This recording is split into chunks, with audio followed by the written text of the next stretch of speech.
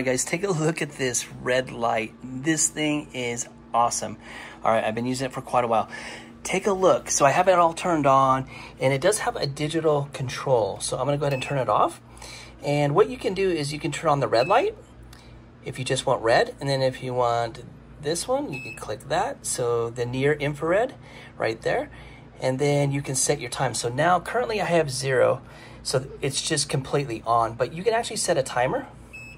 So there's 5 minutes, then it cycles to 10, to 20, to 30, 45, and then, yeah. So you can cycle through that. Of course, there's the power button, but this thing is great. I've been using it for a while. Now, on the back of it, it does have rubber legs on each side, and then this is for the cord, so you can wrap your cord. It does have fans because it's going to get warm, and then you have 2 different powers. So if you have an AC outlet, so if you're in the US, North America, you're going to have that. But I'm going to go ahead and unplug it, and then these are the feet, so you can actually turn this over like this, and so it'll be raised like that. Now the main reason is you're going to want to actually hang this against the wall. So like you can hang it there.